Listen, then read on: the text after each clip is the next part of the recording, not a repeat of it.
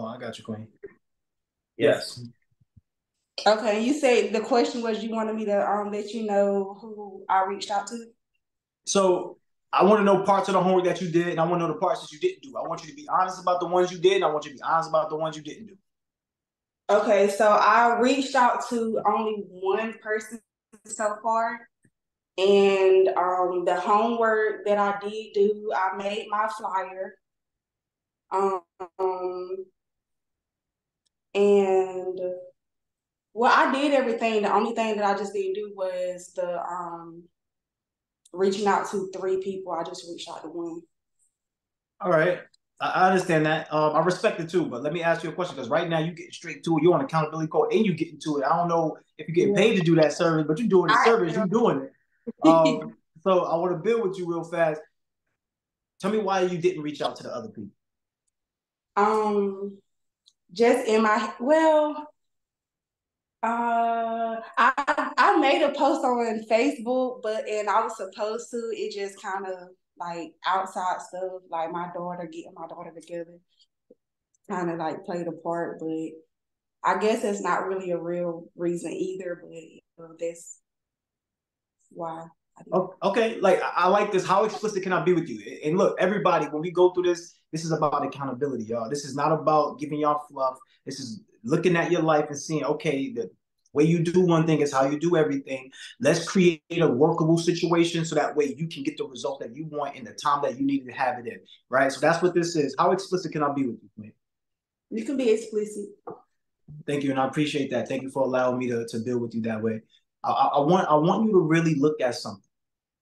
Like Ramel came on here and he asked. He said, "My bad. I know I keep calling you Ramel Mello. It's just I just keep getting caught up in that, bro." So look, Mello came up here and he asked you. He said, "If I gave you $5 million to be on this call, would you be on this call at 7, whatever the case may be?" I want to ask you that question. If we told you to reach out to three people, and while you're reaching out to three people, every person that you reach out to, if you get the three people, you're gonna get $1 million for each of those people.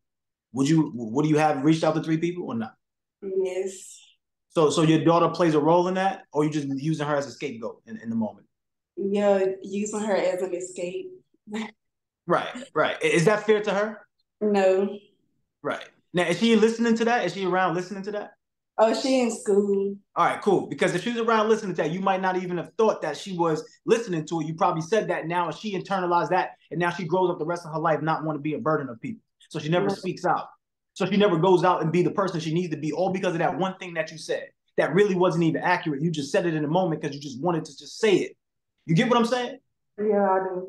How would that make you feel if you had to look back at that and she told you, "Yeah, mom, I remember this one day you was on this accountability call with this amazing person named Sean Crú-May. I think he went by Mindset Mogul. He was so handsome. But anyway, besides that, you had said one time on a call that it was because of me that that you couldn't get what you needed, and now I made you miss $1 million."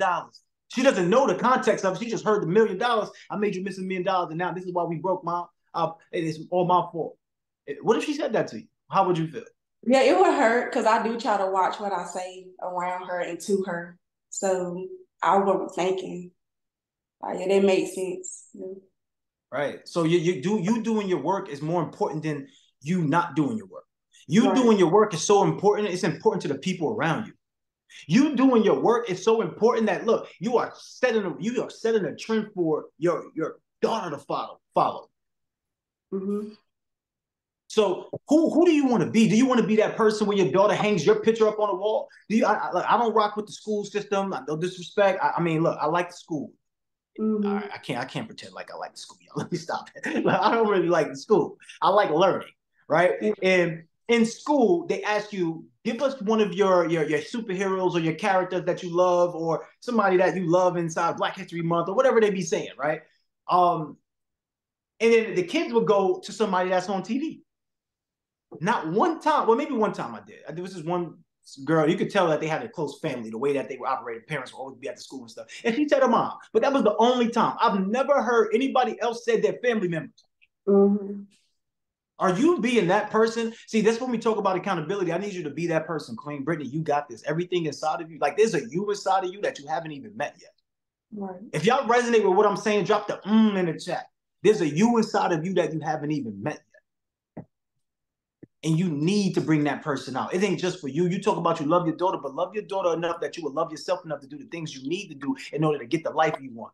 When we ask you to reach out to 3 people, there's a reason why we're asking. Because when you reach out to that one person, is that one person going to be the one all fits everything? No. Is that one person going to be the one that take you to the next level? You don't know. So if you don't know, then you have to do what you need to do in order to get what you want by pushing the boundaries. So when we ask you for 3, you give us 6. You give us 6. When we ask you for 3, you go double them. You go double the amount. You got to go extra. In this game, in this life, you got to go extra. Everybody drop extra in the chat. I'm not yelling at you, Queen. I'm just putting emphasis on it because people are watching this. So some of the people that's in the back, I want to wake them up a little bit. They got the cameras off. You got your camera on and you doing work and you showing up. That's a level of commitment. I'm sending you a lot of love and beautiful energy, Queen, because you're doing something that nobody else would do right now. Clap it up and snap it up for yourself, Queen. Yeah, Coach. Also, too, Brittany, I want you to drop your cash app. We're going to send you some money so you go get lunch. You and your daughter, we want you to take your daughter out, get some lunch today, just for being the first, right? To being the first and showing up and taking this accountability the right way, because this is an uncomfortable space to be in, but it's what we actually need. So drop your cash app. We're going to grab that for you. Sunshine, whoever, grab it, and we're going to send you some. But keep going, Coach. Keep going. Okay, thank you. 100%. Everybody send Brittany some love in the chat. Like I'm telling y'all, this ain't the hot seat. The real hot seat is being broke with no solutions. The real hot seat is looking at your kid. Is my camera like really blurry? Hold on, y'all. You good, bro? You good? Keep rolling. Keep rolling. It look blurry to me, man. Don't be having me up here blurry, brother. Hold on, man. Not blurry. Bro. Good. You good, y'all bro. saw my throne chair in the back. Y'all saw that. All right, cool. Anyway, so look, so I'm gonna do a shameless plug right now. If you're not following me, follow me right now on Instagram or YouTube, whatever. Mindset Mogul Crew. Mindset.mogul.crew. That's how you're gonna get to the real me, the real version. There's a lot of fake pages, but I only have 2 pages. But the way to get to me, so you understand that you're not dealing with any fakes, you can get to my other page by going to this page first, mindset.mogul.crew, and we will be giving away some giveaways, some cash prizes and other things like that. Also, there's a lot of people who got some cash prizes yesterday. We're going to touch on that. But right now, we get back to the accountability. Just wanted to, segue, throw my little commercial in it. All right, cool. Who's up next, Queen? I'm just loving this name, Queen Sweet Jane Jones. Come talk to us. Ooh, that's alignment right there. Because Sweet Jane Jones, I think Sweet Jane Jones was somebody who got one of those cash apps. From yesterday. Let me see. So I'm old school.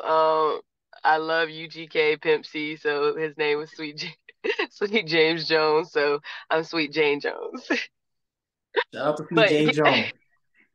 Yeah, I was one of the people with the cash app because you had me so confused with them pages. I'm thinking I'm getting spammed and stuff. But no, hold on, Queen. Don't be blaming it on me now. I told y'all which one I'm at. Don't you dare try to blame it on me and try to pull me up my accountability card. I'm like, your screensaver say the dots, and then this one, I'm like, okay, I don't know which one. So I just tagged both of them. I was like, we'll figure it out. So when you respond, I was like, we good now. Right. So the accountability homework from yesterday was, connecting with 3 people. I did not go live yesterday. I had a crazy day, but I actually connected with a few on Telegram as well as Facebook. Went through some credit stuff, like bankruptcies, just connecting with people like where they are in their business. So not necessarily building a partnership yet, but just getting to know people because, you want to, if you're going to build a partnership, you want to be with the right people. So, you got to feel people out, connect with them, talk to them, see where they're at. And from there, once I see where, people are, if you're, aligned with me and we're both in alignment, then we'll build partnerships from there. But right now, just getting to know people, see, where headspaces are. I'm big on motivation. I'm in the chat every day.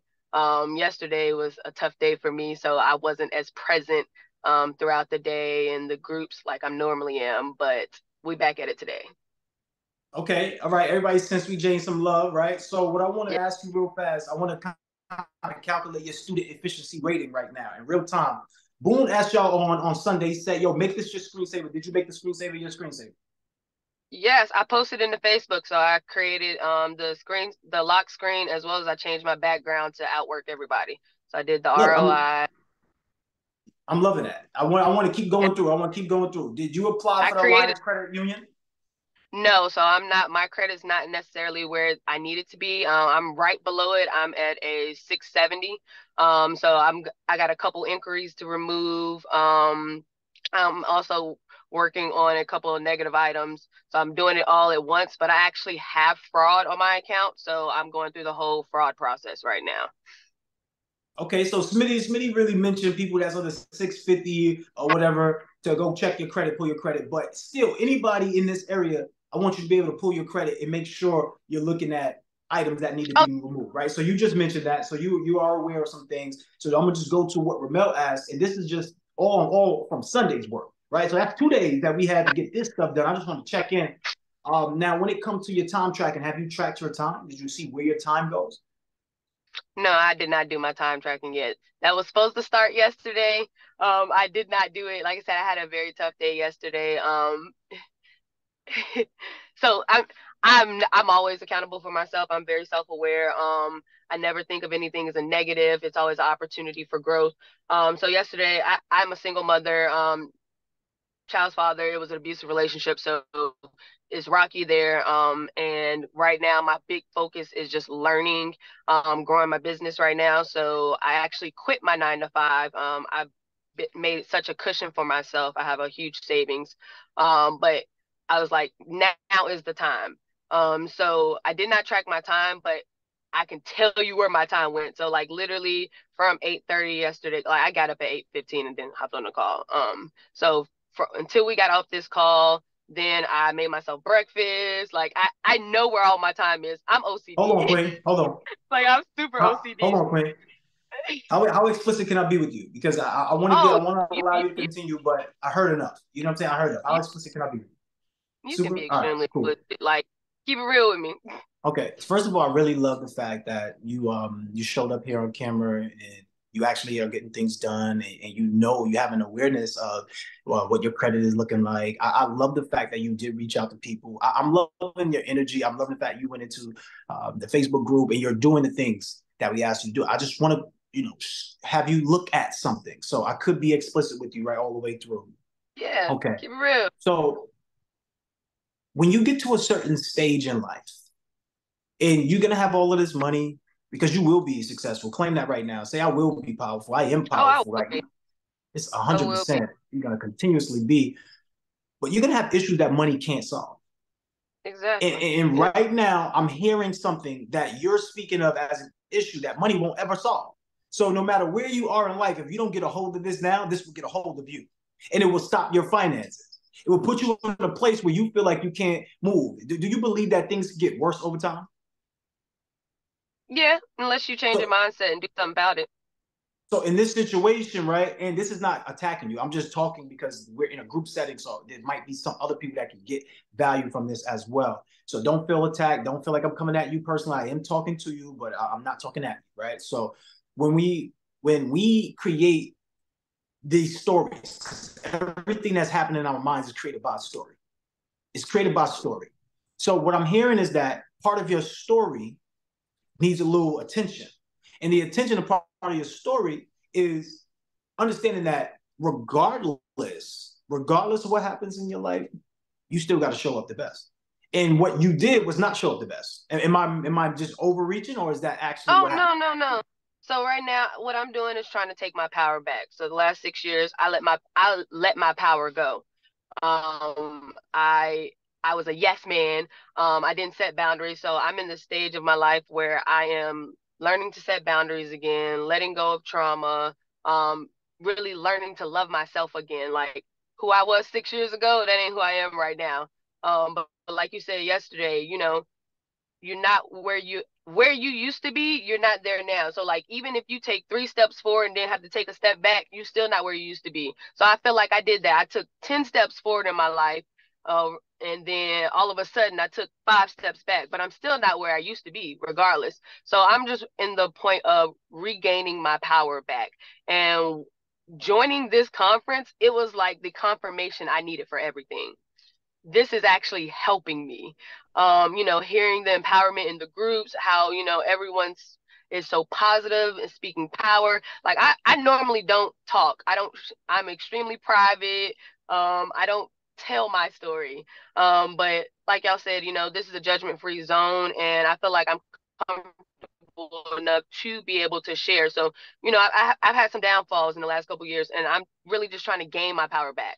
And I'm close. We almost there, but some days are a struggle, and yesterday was a struggle for me. So today, it ain't a struggle. 100%. If you look at the chat, you'll just see the love and support that you have, right? I just want you to cry, like I want you to cry. And Mello probably somewhere texting me right now. Too No, G for that. I can't cry. No, you can't cry. Here's why you can't cry, and you should cry. Here's why you should cry. Crying is like taking your soul to the laundromat. 100%, 100%. We're like plants, right? And when you cry, you water yourselves. And what happens when you water yourself? You grow. So when you cry, you're just going to grow. See, when I talked about you're not where you used to be, like when you're not where you want to be, you're right where you need to be because you're not where you used to be. Like when I say this stuff, this is meaningful. I want you to release anything that's pulling you down. Because Queen, to be honest, what I was feeling and what was actually being demonstrated, there's a resistance there. What's the resistance that you're feeling in your life right now? Because it's not the money. Like money is not the issue. It's not the money at all. Somewhere. So what's the resistance that's causing you to not be 100%? Because I'm only talking about the reality of the situation. The reality of the situation was you weren't being 100% on that day. And any day you're not being 100%, what happens is you cannot reach your goals at the maximum potential. It doesn't mean that every day you're going to be at 100%. So let's make sure that we understand that. But we want to be able to pull each other up so that way we can have beautiful experiences. So that's what I'm doing right now. So what is the resistance piece that is there for you, Queen? What are you resisting? Because something is there. You spoke on something earlier with Brittany in regards to what she's a comment she made and having her daughter over here, and then she grew up. So I have childhood trauma that I tell myself all the time I've let it go, I've forgiven, and unconsciously it surfaces. I remember being blamed. I'm the oldest. My mom is the oldest of 7. I'm the oldest grandchild. So I remember just being blamed for so much, and there are days where unconsciously that surface. Like I said, I'm at the point of trying to gain my power back. My mother is one that, like, I'm at the point where, regardless if, their family, blood, whatever, I'm trying to release all toxicity in my life. So I've had to cut my mother off. So I'm trying to release these things. I don't know how. I don't have a problem going to therapy. It's just I can't afford it right now. I'm investing in myself in different ways, and this course I invested in myself. Therapy, we're gonna get there, but I'm doing self-therapy. I go and connect with myself, put my feet in the grass, ground with the earth. I journal every day, get my thoughts out on paper, just to release it. But I know I deal